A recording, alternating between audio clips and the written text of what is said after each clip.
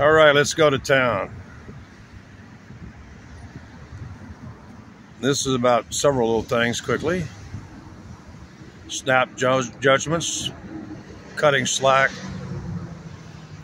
and final judgment. And I got a feeling. I know the cycles of the court. I know my best friend. I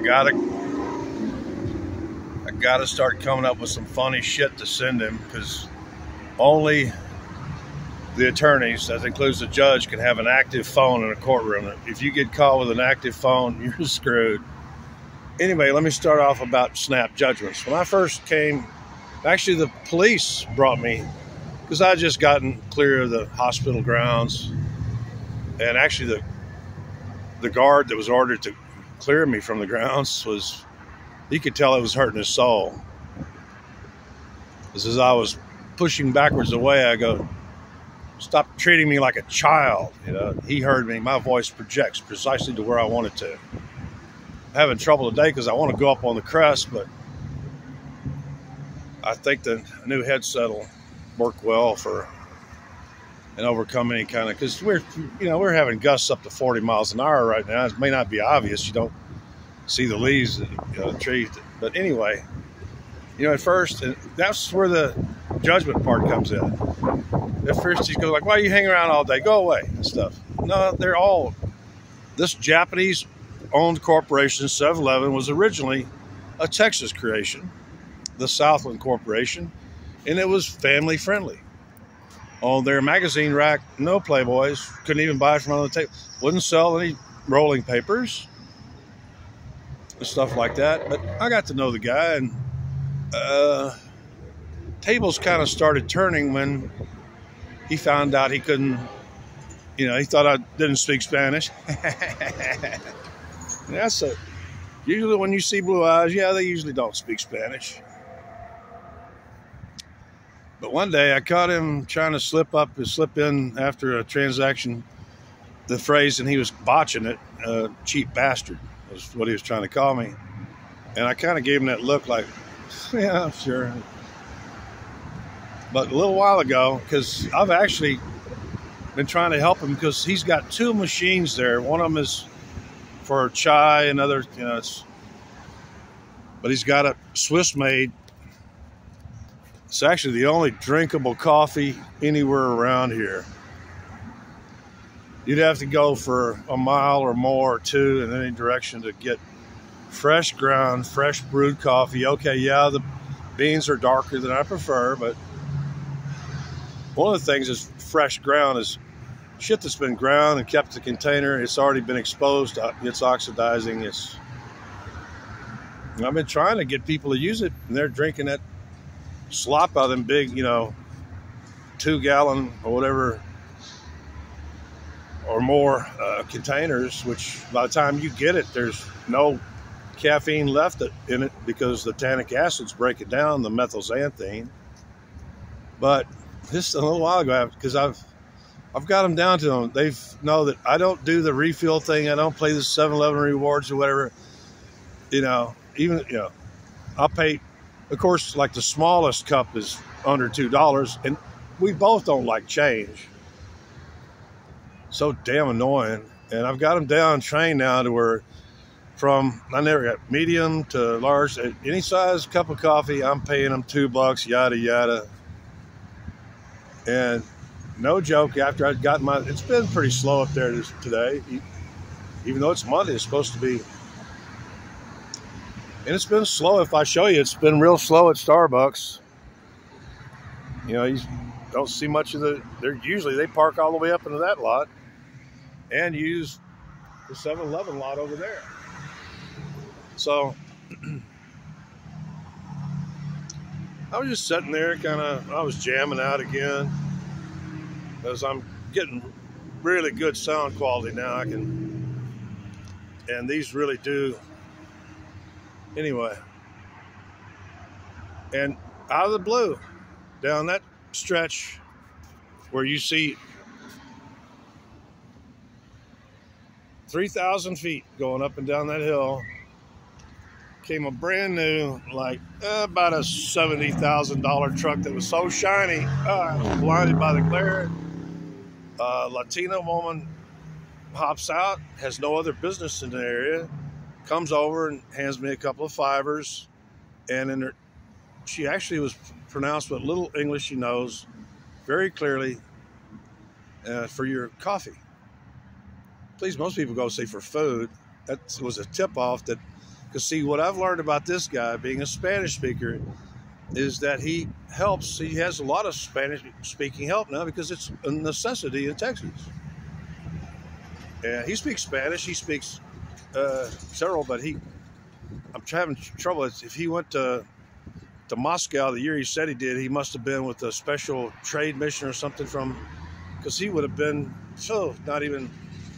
Of course, Hindus tend to age very well. I mean, when I saw Ravi Shankar, when I saw Ravi Shankar, I'm going to start talking about the 60s and 70s, whether y'all like it or not.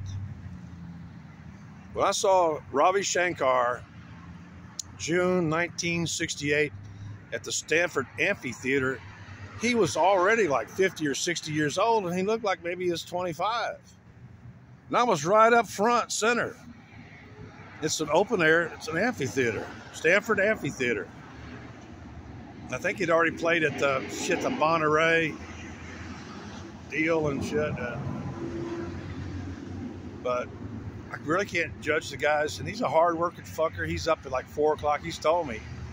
Because sometimes we'll just do small talk in Spanish, and he gets up at 4 o'clock. You know, he works 365 days a year. That's his baby right there. And he drives around, and because the other morning I was able to tell they were having a communication problem. I was able to tell the vendor in clear English that, yeah, you can call him. You know, trying to let the clerk that was on in the wee hours of the morning that you can. It was like 5 or something in the morning. I was getting my coffee. And I told him, yeah, he's up. Yeah, he was. And my point is that no sooner had I just said, bought my coffee, the other clerk took it, $2. They don't even. And he had just came out of the back to see me and said good morning and stuff like that. And the next thing I know, somebody's essentially paying me back for the coffee I'm spending because he knows I'm a big fan. Thank you. No, I'm fine. Thank you, dear. That's like 5 hotties in one phone. That little car is packed. It must be rather warm inside that little. What the hell is that? Kia. So, you know, sometimes you make snap judgments that later must be in modification. Okay, I'm going to go. Let's keep this under. My best friend is. I know he's got to. If it ain't this week, it'll be next week. I got to come up with some funny shit. You know, it's about the only time, unless we have an understanding in regards to replying. We usually communicate while he's in court. Like I said before, only the attorneys may have an active phone. And it had better vibrate, it better be off. Tones off. You just check it regularly. You kind of reach into your pocket, pull it up a little bit to see whether or not your screen is on. If your screen is on, you can read it, and it's not a problem with the judge or the bailiffs, who are sometimes armed. Shit. So, you know, unless I specifically ask him a question or he's just feeling like chatting, sometimes he's on his early morning walk, because he's got his phone. He always trains his phones for, you know, drag typing, and he's got his phones trained for his diction, his very proper English.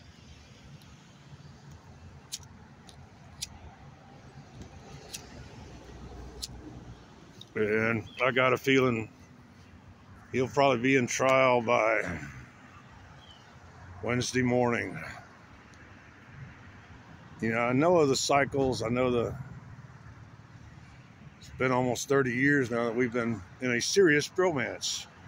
Yes, a bromance. You gotta love a guy. For all my friends from Australia, my best friend is Bruno Shimek. He's a Czech.